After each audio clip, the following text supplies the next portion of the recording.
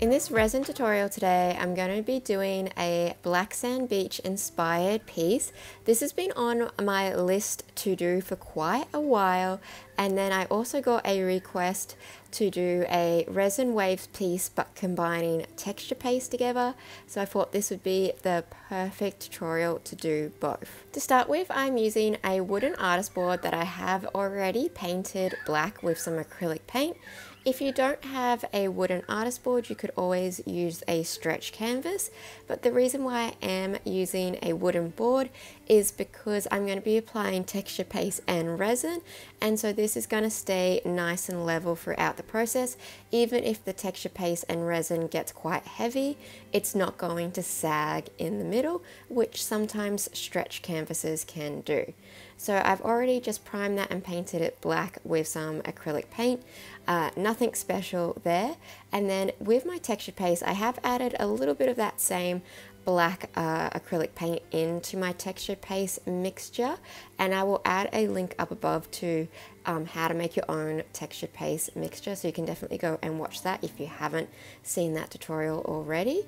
And then I'm just applying that to the bottom of my board, and this is going to start creating this sort of sand area of my beach. I'm applying this quite thick, as I will sand back a little bit to get it nice and smooth, and also because I'm going to be doing multiple layers of resin, I want my sand area to still be high enough that the resin won't pour over and start to cover that sand area. So I did do it quite thick, and it did take about 24 hours for it to fully dry and set before I could go on to the next step. I also decided I wanted to add a little bit of texture underneath the resin because you will be able to see a little bit coming through. So I applied that to the end of my board, and I did it really randomly and scraped it down because I didn't want it to be too thick. On top of that, I also sprinkled down some of my black sand, or what I'm going to be calling black sand. It's technically called vase decor. I found it on Amazon and I thought it would work really well for this tutorial, so I sprinkled that all over the top because I wanted it to be a bit glittery coming up through my layers of resin. I also did put a little bit of this over the top of the texture paste, but then I also remembered that I would be sanding back that thick area of texture paste, and it wasn't really needed to put over the top at that time, so you can skip that step because you will be sanding it back. And now once this had fully dried, so this did take a good 24 hours for it to completely dry before I was able to sand it, just because it was so thick and the weather was really wet and rainy, so it slowed the texture paste down from setting. And I started off with I think this was 80 grit, and then I switched the 80 grit to a 200 grit. When I did apply the texture paste, I did do it really rough because I still want some texture in this. I don't want to sand it down completely flat, but I just wanted to have some really sort of smooth parts and some more rougher parts with this piece. And then when I was happy with how it was looking, I just used a clean brush to get into all of the little nooks and crannies and get all of that extra sort of sand powder, all of that out, before I then went back over the top with some black acrylic paint. Now, I did originally mix acrylic paint in with the texture paste, but it wasn't as black as I wanted it because obviously the texture paste made it a bit lighter. So then I decided to go back in and repaint it just with acrylic paint. And then once the acrylic paint had dried, I could then start on my first layer of resin. So I've mixed up some resin, and the resin that I am using today is from 80 Coatings, I believe that's what they're called, and it is their art resin. And I've mixed that up, and I'm going to be adding some black translucent pigment.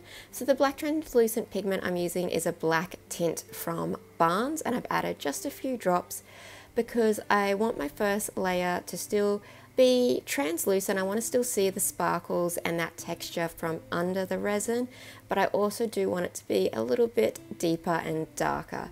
Then I've also added some of this sparkle pigment powder, just a really tiny bit. I don't want it to be overly shiny and sparkly, but I just want it to have a nice little reflect through it. and then I'm applying that completely over the surface area where I don't have that thick layer of textured paste. So this is going to be where I do my resin waves, and I'm spreading that out, and once I fully spread that out over my board, I'm then just going to be using my blowtorch to pop any bubbles that I have in the resin, and I'm going to let this completely set before I do the next layer of resin. The reason why I'm not doing waves in this first layer is because of that texture. I feel like it's going to interfere when I do blow the white pigment across to create the waves, because it is so bumpy. So that's why I did one layer of my resin, let that completely set, and then I'm going back in to do a second layer of resin, and this layer is the layer that I'm gonna do my waves. So once again, I'm spreading that out over the surface area of where I want the waves to be, going back in with my blowtorch just to pop any bubbles.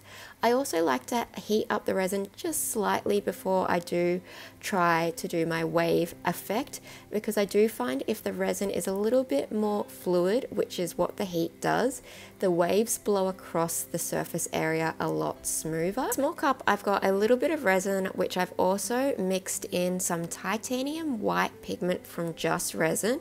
When you do waves, it's best to get a titanium white pigment if you want to get a really good effect.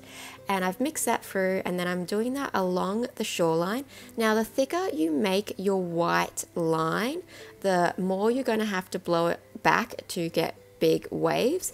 The thinner you make it, the less you have to blow it. So if you want to have waves that go, you know, quite far down your board, do your pigment thicker. Then if you want to say, if you're doing a smaller item like a coaster, you would want to do a really thin line of your white, so that way you don't have to blow it back as much. I also just went back in with my blowtorch across the white resin just to heat that up to make it flow a bit better. Now this is in real time, so this is the time I take to go completely across my board. You can see I'm not rushing it, and I always just do one pass. I never go back in. I find if I go back in, I will ruin my cells and lacing pattern. So slow and steady, and it's also helpful if you put your heat gun on an angle. You could also use a hair dryer for this part as well, and that will then blow that white resin across the clear resin, which then creates this really cool cells and lacing pattern. I do sometimes like to go back in with a little bit of white just along the border of my wave to thicken it up in certain areas if I've blown it back a little bit too much. Then I've let that completely set before I'm going to do my next layer of resin.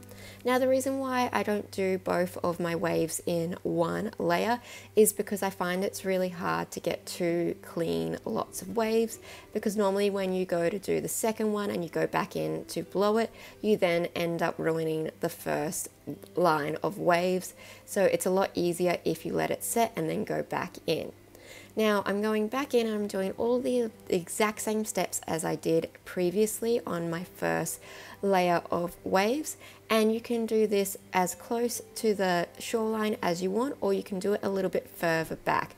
Now for this particular one, I kind of wanted the waves to be quite overlapping, so I only went a little bit back from the original wave. But if you don't like that sort of style and you want it to be a bit more defined between the two different lines of your waves, then just place your white a bit further down. Then I'm going back in with my blowtorch and my heat gun just to create that sort of effect. And for this one, because I wanted that wave to stretch a little bit more, I just ever so slightly picked up my board and let it tilt just to stretch out that wave. Now, you do have to be really careful with this, because once again, if you do overwork it, you can sometimes, instead of expanding the cells out and getting more, you can end up expanding them out too much and they disappear and you lose the definition. So it's a very fine line with creating your resin waves with not overworking them.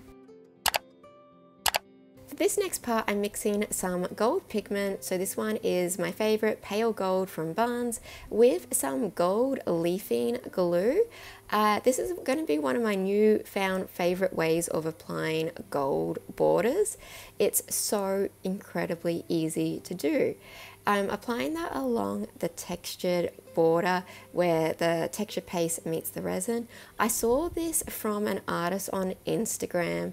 She did a really similar artwork and she added a gold border going across, and I thought that looked really beautiful, but I haven't been able to find her again. So if you know the artist that I am talking about, please let me know her name so I can then add a credit towards this part, because it was inspired by her piece. I thought the gold going along where the shoreline, the textured paste and the resin meet is so beautiful and just adds a really cool element and kind of helps really tie this piece together. For this next step, please leave your opinion on it in the comments.